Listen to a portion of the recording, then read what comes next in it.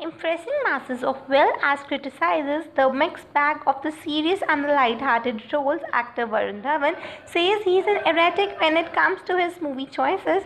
I am quite erratic in my decisions and I did Main Tera Hero and then Badlapur and then suddenly a dance film followed by a Rohit Shetty film.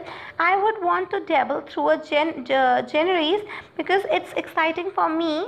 I keep the repeating, make some.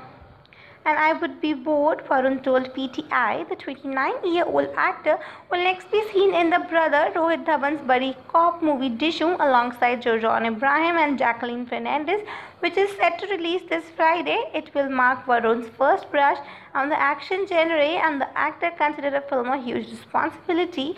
Dishoom is a big responsibility, a big challenge for me in the terms of both being good film and a box office success. Even if you don't want to feel some people make you, I want to just think it's a good film or a bad film, terming the various numbers of producers' job. I'm on the creative side, he said. Thank you for watching the video. If you like it, give it a thumbs up and subscribe.